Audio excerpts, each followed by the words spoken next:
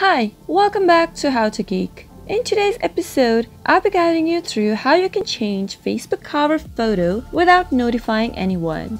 To learn how, keep watching the video till the very end. If you are not subscribed to How to Geek yet, go ahead and hit the subscribe button, press the bell icon so that YouTube will notify you whenever we post a new video. Go to your Facebook app and tap it open. On the home screen, tap on your profile. After you reach to your profile page, tap on the cover photo to change it. To upload a photo, tap on upload photo, or you can simply select photo in Facebook as well. From your gallery, choose a picture you want to upload as your cover photo. Adjust your photo by dragging it and then tap on save on the top right. Wait for your photo to upload. Go to your timeline and tap on the three dots on the top right. Now tap on edit post.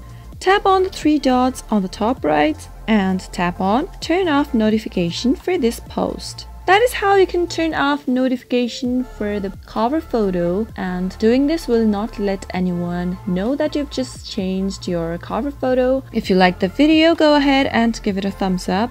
Comment down below in the comment box if you have a question or a feedback. I'll be back with another tutorial video soon. Thank you for watching.